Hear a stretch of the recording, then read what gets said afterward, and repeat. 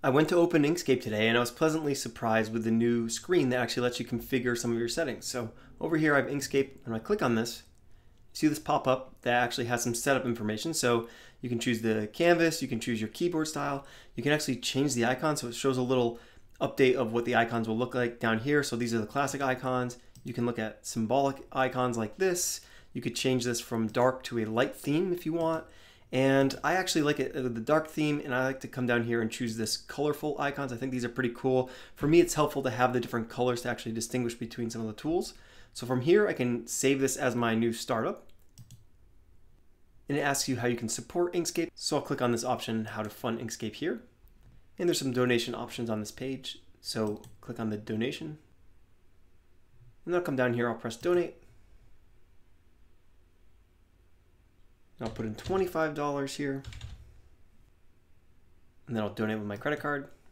So we get this nice thank you message for donating, and if it's within your capacity to do it, I definitely hope that you'll join me in donating something just to keep the project going. It's a great project, and every little bit helps, and it makes this program available for everybody who needs it. So let's go back to the setup over here, and I'll say thanks. There's also some helpful defaults here, so you can choose some common print setups, or some screens for designing desktop or mobile applications. Video, so I think that these might correspond to like a YouTube thumbnail. Social media, so some popular canvas sizes here, and some miscellaneous others. So that's pretty cool. And we'll just open up a new document. Now here's the new interface. It has some new icons over here. I think these look pretty great. And the tools should all work pretty much the same.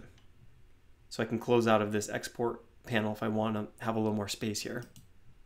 And now if you want to change any of these appearances, you can come up here to Edit and Preferences, and under Interface, Theming, you can change some of these things. So you can change the base color for the icons. We have these three colors. We have the green, the pink, and the blue. That's over here. We can change these icons here, so we could use Nix icons. But it's interesting, I actually can't go back to the icon themes that were presented to me in the first panel. If we want to add new icons, I was actually looking over here, and I found that someone had ported Nick's icon pack here, so you can actually get the Logos by Nick icon pack for the version 1.0 of Inkscape, which is great. And I found another icon pack here that looks awesome. So this minimal icon by 7K, and this is on the Inkscape site itself. So I'm going to try to add this to Inkscape and see if we can use this icon pack. It looks really great. So I'm going to download this. And then I'll just open this up. And I'll extract this to downloads.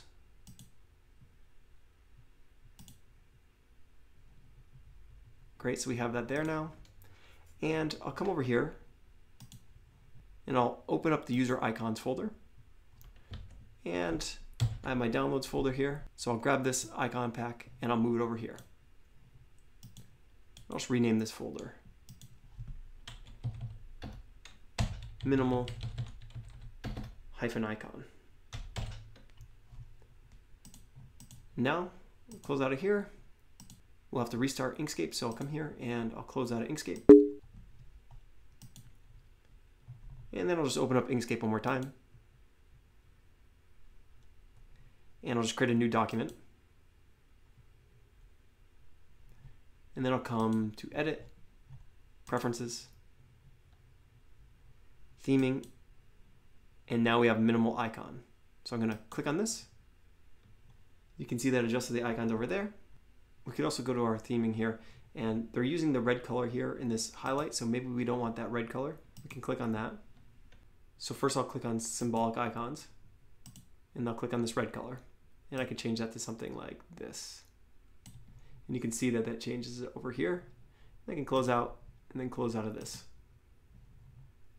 Now that's been adjusted. And in your interface, you can toggle these layers and objects off. So you just come up here to objects to turn that on, or come to layers. And those panels are really helpful. So when you start drawing multiple objects like this. You can see all those objects over here. You can show or hide those individually. And everything's in one layer here. So we could come here, we could add another layer, for instance, and we could draw a new set of squares.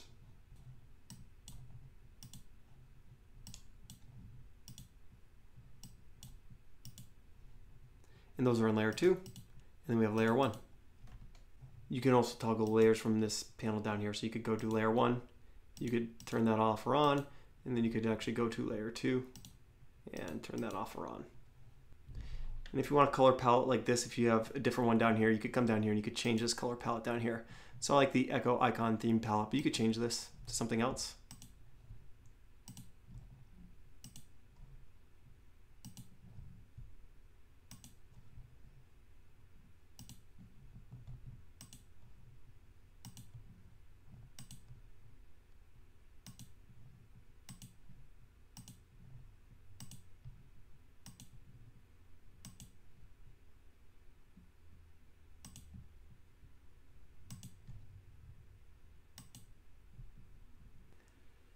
Hopefully that helps you with your new Inkscape setup and you enjoy the new icons. Happy designing out there, and we'll see you soon.